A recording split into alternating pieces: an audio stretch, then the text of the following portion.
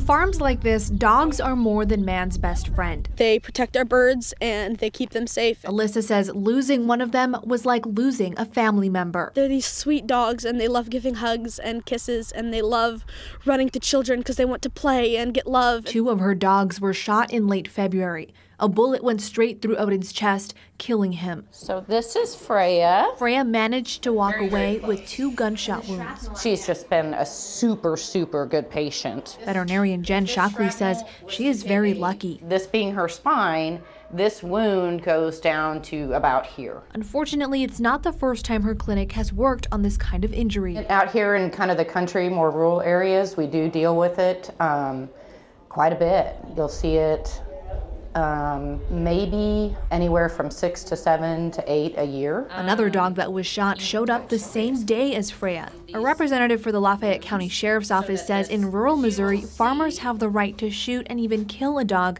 if it appears to be threatening them or livestock on their property. I just hope that this doesn't happen to anyone else's pet ever again. In Odessa, Bianca Beltran, KMBC 9 News.